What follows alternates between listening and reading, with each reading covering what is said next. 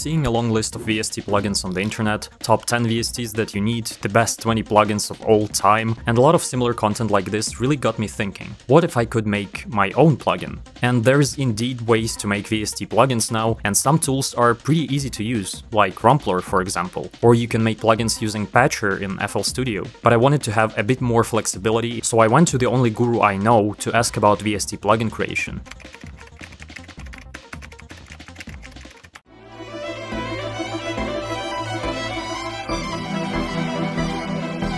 Yeah, so it's a lot to unpack here, but it can be broken down into several simple steps. First, decide what you want to build. Second, choose a programming language and the framework to build a plugin with. Third, set up the development environment, like downloading Visual Studio and VST SDK. Fourth, make a plugin. And fifth, use it. Something along these lines. Okay, obviously part about making a plugin is much more complex, but I'll go into details along the way. And especially for the beginning, choosing what exact plugin to build is too ambitious, so I just wanted to build something. And for building plugins, the most popular and versatile option was using JUCE. So what is JUCE? It's a framework for audio application and plugin development, which is open source and can build cross-platform software. But what is a framework? To put it simply, it's like a ready set of tools to make whatever you want. Instead of finding each tool yourself and checking its compatibility with other tools, you already have a clear path to take, which will save you time and efforts to build something you want. But there is a problem. Making plugin in JUCE requires C++ programming knowledge. And if you know anything about programming, C++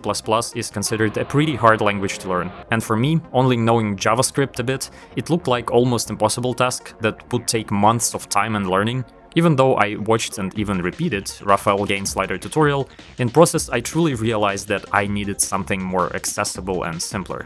So I found Hise. And let me tell you, for me it became a perfect tool for plugin making. Before you say it's an ad, it's not. I just found this tool and I really enjoyed it. First of all, Hise is also an open source project and it's a toolkit built on the base of JUCE, which I talked about previously. This toolkit is really easy to navigate and understand what connects to what, how it works, but if you want to dive deeper into understanding this tool better, there is an awesome tutorial overview by David Healy, who is very active on Hise's forum and helps out a lot of new users. I will leave a link to his channel and I highly suggest checking it out. So let's get to actually doing stuff. So depending on your system at first, you should first install Hise and JUCE correctly in order for plugin to compile correctly without any errors. On Windows it was a bit of pain, but looking through forums and watching this video solved the case. And so the development environment was prepared. As you open your Hise application, now you will see this. An interface designer window, module tree on the left, and property editor on the right. Clicking on the interface designer will change it to code editor,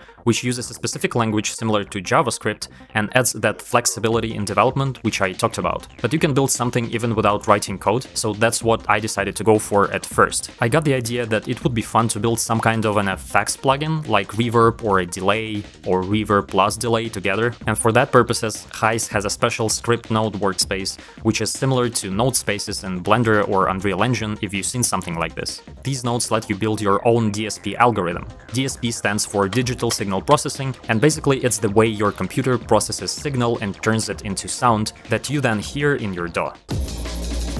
It's especially important for effects plugins, because a unique DSP algorithm equals unique sound and unique effects, which makes your plugin so special. I decided to build this super basic reverb, delay / downsampling node script. At first it might look intense, but let me break it down for you, because in its core it's really easy. Clicking at the empty field will bring this menu up, where you can choose which node to start from. And you will always start with the container nodes, which act kinda like grouping blocks, which will contain other nodes and other blocks. For example, we will add a chain block and add a split block inside of it. Split block will contain several chain blocks. At first let's build a dry-wet algorithm. In the outer chain block we will put a mod chain container, and inside let's put an X fader node. It will act like a fader between two split chains below. The left chain will only have a gain knob, and the right split block will have two parallel chains. Both have gain modules below. All the effects we will put later in these two chains above before gain modules. Let's add a reverb module into this chain. Now you can connect fader first and second roots to the gain knobs, like this. Basically turning this knob will fade in and out between these two channels that we connected here. To make it easier to understand, you can add a waveform generator on the left here and open up this keyboard on the top right. This will let you check your effect on the waveform generator in real time. As you can hear, turning knob all the way to the left will play just a normal, unaltered sound, but turning it to the right will play the reverb that we have here. Now let's add a delay into the mix, to this right chain. First of all, in order to build a delay that we are used to, we will need two routing modules, receive and send. We will find them here. Basically, this works as a loop that repeats the delay node signal until it finally fades out. So we will put the delay node between these two.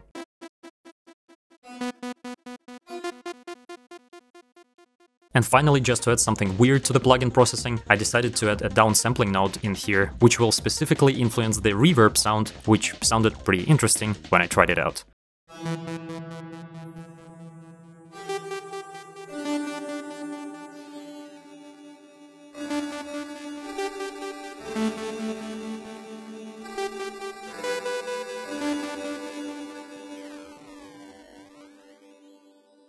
Now we need to route all the necessary nodes in the script to this upper panel that we open up right here, just basically creating different knobs that we can name after what they do, so it will be easier to navigate around them. So for example here I route the dry-wet knob to this knob down here, because this is what it controls. So I routed out dry-wet control, all the reverb-related controls, all the delay-related controls, and the downsampling control. All these knobs will show up in the Property tab, I'll show you that later. Now on the module tree, press this arrow button to go back to the interface window, and we can start creating the UI for the plugin. Toggle edit right here, right-click on the empty space and add a new slider. This slider will be connected to our effects in the properties. Here choose the processor ID, in this case is script FX1 that we created, the parameter, for example dry-wet knob that we created, and do it to all the other knobs, and bam, the functional part of the plugin is done. Before making proper UI and try the VST out in Ableton,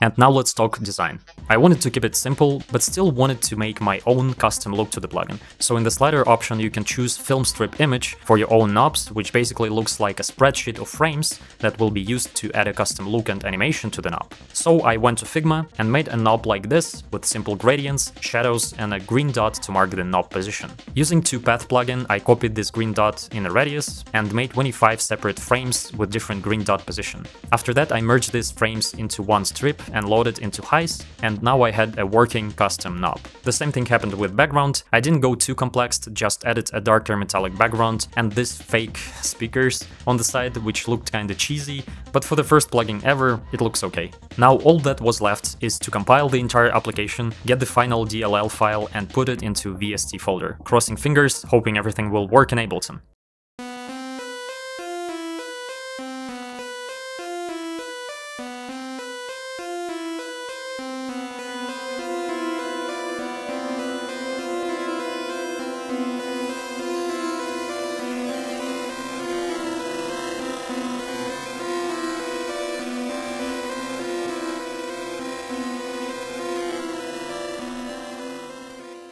So, looking at this, you might say, you could do all of this by just using standard plugins, or actually take much easier routes and make the same thing in Rumpler or Patcher. And my answer to this is yes. But I only touched the tip of an iceberg with the available nodes in script node folder. I barely touched coding in Hise, and potential of making something great in here is huge. You can custom build anything you want, and yeah, as I said, it's only the tip of the iceberg. I hope this video gave you an idea what you can make and how to make it, if you ever wanted to make your own audio plugin. Leave in the comments if you want more videos about plugin production and something similar to this, and once again, keep making your own sound, and bye.